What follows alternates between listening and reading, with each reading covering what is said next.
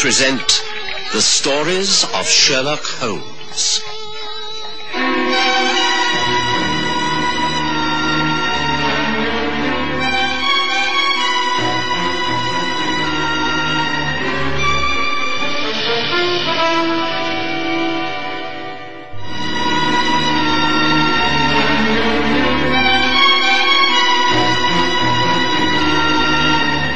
It was at the beginning of 1886 that I opened my surgery in Maida Vale in Paddington.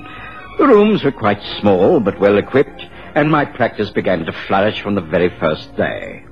The place suited me admirably, for I was still living at 221B Baker Street, a brief half an hour's walk away, and I found the daily exercise most beneficial. I'd only been working there a matter of a month when, on a blustery January morning, the outer door burst open and a young, poorly dressed stranger staggered in. He collapsed, and before I had a chance to examine him, he died in my arms. There was nothing I could do but send for the police, and, as I thought I caught his name, for Sherlock Holmes. Holmes arrived by hansom cab immediately. He's dead all right, Watson. And from that wound in his side. A knife wound. An attempt at an upward thrust between the ribs straight to the heart. But it was deflected, still fatal. You see, I've merely removed his cape and jacket. He's lost a considerable amount of blood. You don't know this man? He's not a patient of yours? No, I've never seen him before in my life. And yet you say that he mentioned my name. Well, the inference would be that he knew who you were and of our association. Otherwise, why gasp out the message? Can you remember the exact words? Well, it's a bit difficult to say for sure. He was dying, poor fellow, but as far as I could make out, he said, "Tell Holmes that there is snow at Brendan Woods." It doesn't make much sense to me. I know we've had a severe winter and there's been a lot of snow, but why mention Brendan Woods? You're sure that he said nothing else? No, that's all. He just repeated the phrase and then he died. I got hold of a couple of the boys outside near the canal and paid them to go first for you and then to the police station. Well, I'm very glad I got here first. Usually I'm only called in once the police have carried out their examination and ruined all the clues. Well, before they arrive, I should like the opportunity to study the dead man. You said that you had touched nothing. No, nothing at all. I've just examined the wound, staunched the bleeding. Otherwise, the body lies where it fell. Ah, good. Now, to start with a thorough examination of the clothing. The police report on the body itself will be accurate enough. That can come later. Very well, Watson, I shall start with the shoes and work upwards. Holmes had about 15 minutes before the police arrived, and in that 15 minutes he went over the body of the dead man, examining every part of his clothing. He scraped earth away from under his boots. He took threads from the cape that lay beneath the shoulders, studied the contents of the pockets, making a careful note of each detail in his notebook. Eventually, he was satisfied and was able to stand back with some satisfaction when Inspector Gregson of Scotland Yard took charge. You've concluded your examination, Holmes? Yes, as much as I could without moving the body. The man is unknown to you? Completely. All right, man. That's it. Nothing in his pockets that gives any identification? Not a thing. There's a wallet, but it contains only sovereigns. That's right. A few florins and loose change. Cheap handkerchief, penknife, bunch of keys. That's curious. Nothing else? No, that's why it's so curious. It's as though the man was determined to remain anonymous. There are not even name tags on his clothing.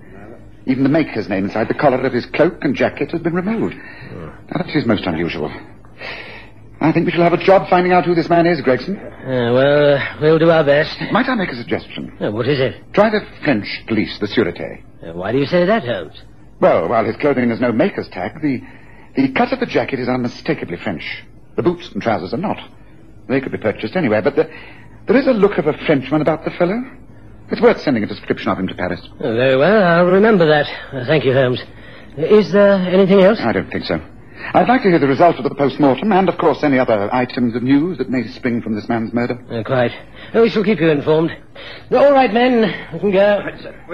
By the way, Gregson, have you made any progress on the Isle of Dogs smuggling case? Mr. Lestrade is the matter in hand. He hasn't reported anything lately. I think he's up against a brick wall, if you ask me. No progress for some months. Well, I'd like news on that also. It's not too much trouble. Tell Lestrade I'll be calling upon him shortly. Very well. Come on, you men. Get him into the police van. Good day to you, Holmes. Dr. Watson. Good day. Good day. Oh, Holmes, it was a fine way to start the day. What on earth does it all mean? I've no idea at the moment, Watson. There's insufficient data to formulate any theories, but I think we must not waste time. Are you able to leave these rooms for the next hour? I have an appointment at noon. As long as I'm back here by then, yes, I can spare time. Why, Holmes? What are we going to do? Find out where this man came from. Shouldn't be all that hard. He's been bleeding profusely. Although hunched up with a hand over his wound, he must have left a trail that can be followed. And the police have now driven away. We can continue in an uninterrupted fashion. Get your coat on, Watson. Bring a couple of stout sticks. Let's hope we shan't have to use them, but one never knows. Come. There's no time to lose. It's seldom that we have a fresh path to follow. Let's take advantage of it. Hurry now, Watson. Hurry. I did as Holmes instructed. Within 5 minutes, my rooms were locked, and we were out in the street. Once again, I watched and admired Holmes at work. No one would ever have guessed that we were not simply taking a morning stroll. He seemed not to be looking at anything, although his eyes were everywhere. Sometimes he would pause, and with a nonchalant gesture of his stick indicate a spot of blood on the paving stone or a smear against a wall. We walked down Warwick Avenue and across Howley Place Bridge over Regent's Canal. There, Holmes stopped, and with a slight nod of his head, indicated some stone steps that led down to the water. At the bottom of the steps, a gravel path showed clear footprints.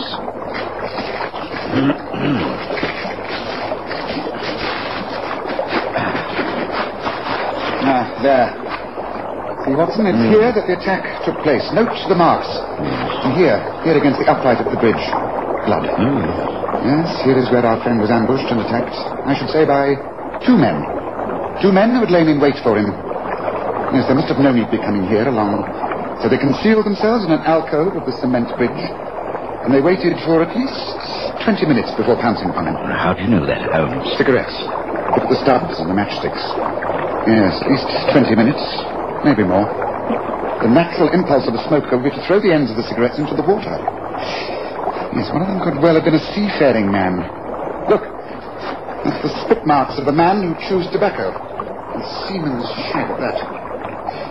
So we know he was attacked by 2 men. Now, the next question is, where was our friend coming from? Yes, I think that's fairly easy. You do? Oh, yes. The boots and the bottoms of his trousers were not only damp, but they also smelt rather strongly. Look, there's the opening of the drain into the sewers beneath the canal. The grid work is still resting ajar. Yes, it's all beginning to fit. Where does that drain lead, Holmes? We shall find out when we go through it, Watson. But, come nearer. Let us bend down as though examining the earth by the water. Yes, that's it. Now I'm going to take my magnifying glass out and appear to be looking at the blades of grass. But watch. A small handbill, Holmes. Why? Don't ask questions. Just crouch there and wait. Yes, don't turn around. Don't move, Watson. We're being watched. There, from the top of the bridge. There are 2 men noting our every move. Yes, I can see them quite clearly in the mirror. They could be the 2 men responsible for all this. What do we do, Holmes? We wait for a while, and then we shall give them the slip. But for the moment, let us pretend we're completely unaware of them. They're just as interested in us as we are in them. You know, this has all the elements of a most unusual case. What do you think they're up to, then? Well, what's it look like? We're trying to work out what happened. They must have followed the trail there. We should have finished him off proper and dumped the body in the water.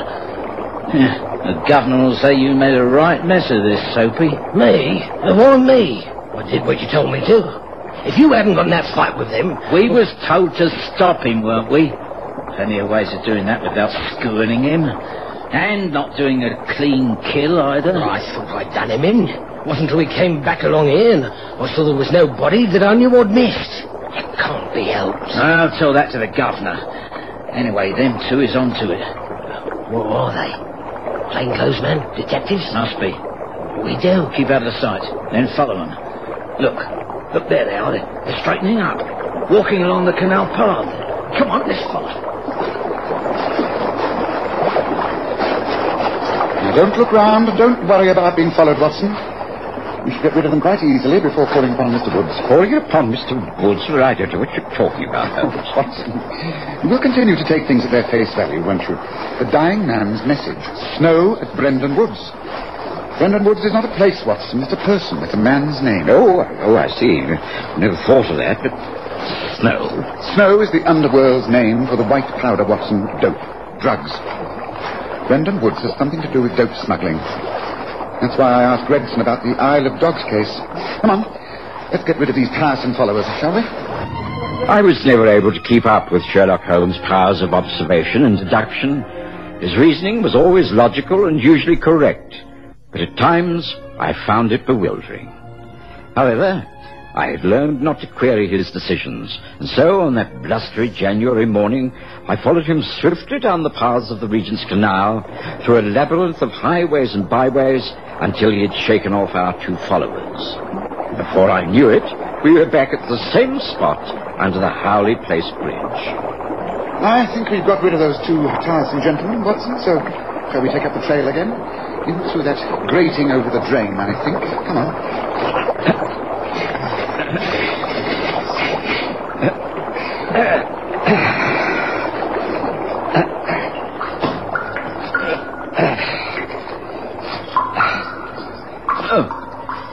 This will not be pleasant, but we shall have to endure it. Yes, a handkerchief over the nose and mouth might help. Yes, I agree.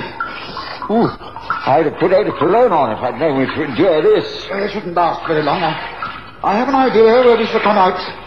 Can you see, Watson? Not very well, but maybe not. There's a light ahead. Look. You realise, Watson, that we're very near Paddington Station, and next to Paddington Station Goodyard is a lot of waste ground. Well, is that where they come out, Holmes? Yes, I think so, but here, follow me. I think let's step up here. Now, careful. Now,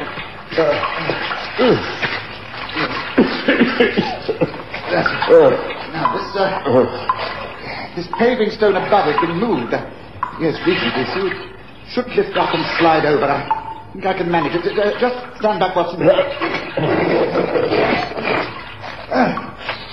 That's it. Come on, it's quite easy. Just pull yourself up. Come on, Watson. Give you a hand.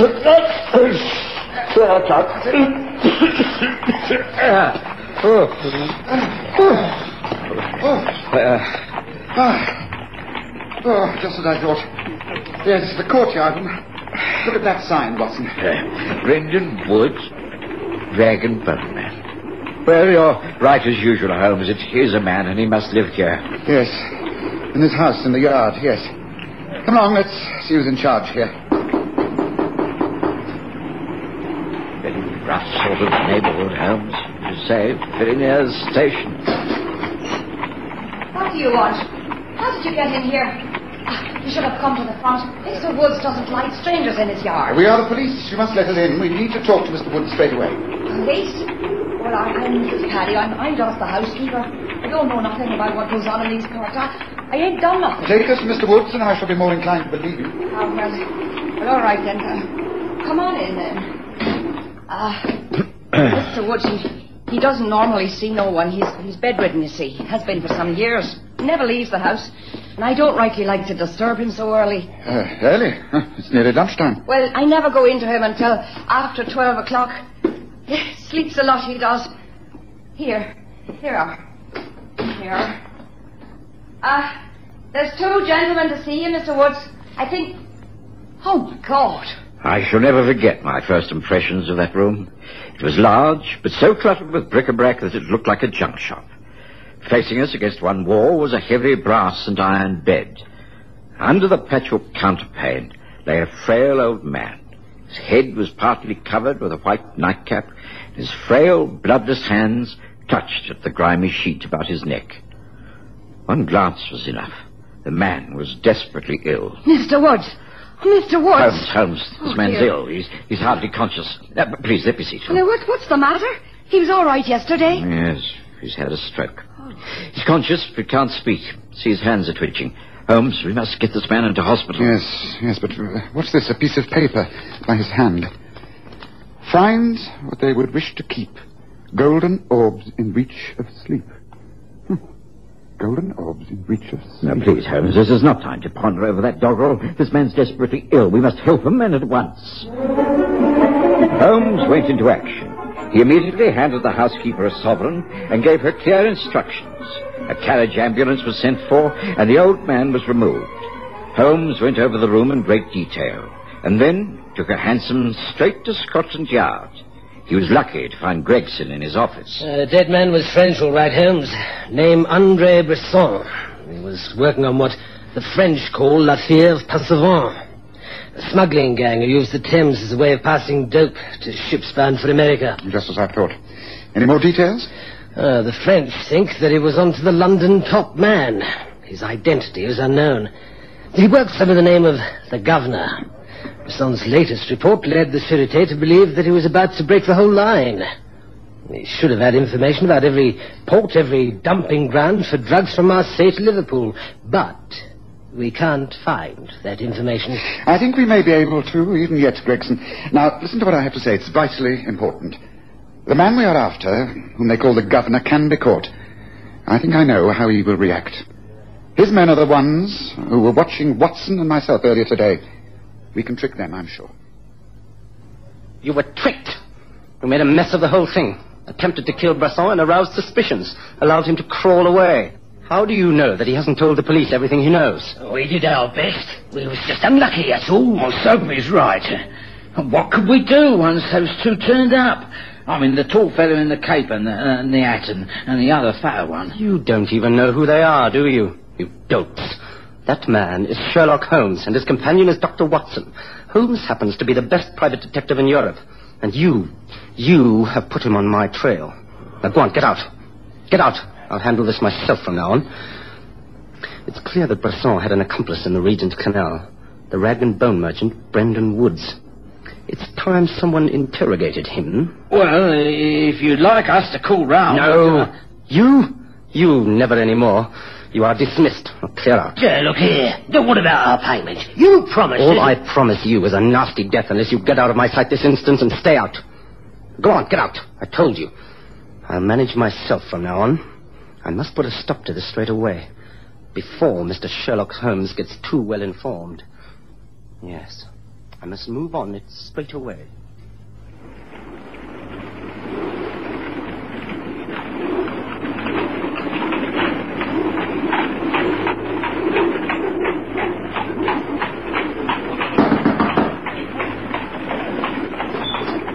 Yes, what is it? I have an appointment to see Mr. Brendan Woods. Can you kindly take me to him, please? An appointment, have you? Oh, well, I suppose it's all right. Very well, then. Coming. Follow me. There we go. He's through here. He's been very ill, he has. You better not stay too long. He can't get out of bed. He can hardly talk. In here. Remember now, don't stay too long. You are Brendan Woods. Oh, what do you want with me? Who are you? Never mind who I am. I'm here because I have good reason to believe that you have been conspiring against me. What do you know of the man André Bresson? I've never heard of him. Don't lie to me. He was here several times. He called upon you and enlisted your help, didn't he? He gave you information and used your rag and boneyard as a ground to conceal things. I don't know what you mean. Yes, you do. You know all right. It was very clever using this place. An ideal spot to spy on all the transactions that we've arranged with the goods yard and the river. What do you know about La Fière of Passavant? I don't know what you mean. I'm an old man. I'm ill. You got no right to come in here like this. Shut your mouth, you old fool. You must know all about Bresson. He was a spy from the French police, and he must have left certain information here. Information and a sample of the goods we trade in. What do you want? I want those goods and anything that Bresson may have written about our organization. Don't say that you are ignorant, because I know you are not. We've had our eyes on you for some time. Because you were weak and old, we thought you were harmless. But now I can see that you're a scheming, evil old devil who is behind some of our failures. Well, there's always one way of taking care of that. See, this knife? No, I can't tell you anything when I'm dead. Then if you value your life, speak now. Take this. It's all I can tell you. Find what you would wish to keep Golden orbs in reach of sleep. Golden orbs in reach of sleep. What the... yes. Golden orbs. The brass knobs of the bedstead. They're within easy reach of the bedridden man, half asleep. The brass knobs on the top of the iron bedposts. Clever. Well, we shall soon see. It's no good. What? Stay exactly the way you are, hands on the bed rail. This gun is at your head, and I promise you one move and I'll blow your brains out. All right, come in, Gregson, Watson. Right, this is the man. Take him away. Congratulate me, Gregson. The rag and bone man has just caught the governor.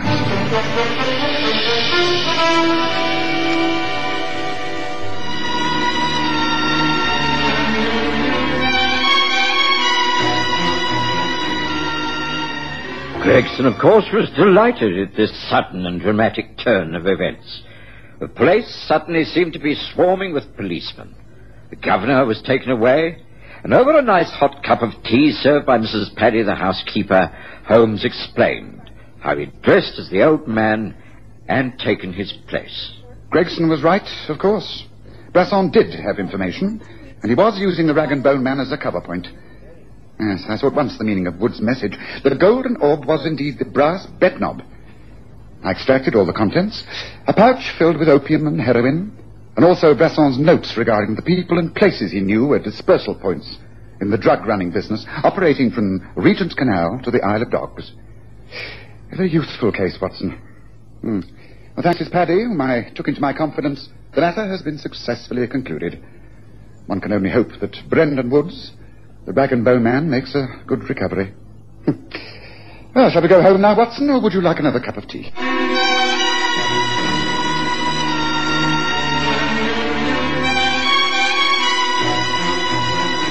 Listen again next Sunday to The Stories of Sherlock Holmes, with Graham Armitage's Holmes and Kerry Jordan as Dr. Watson.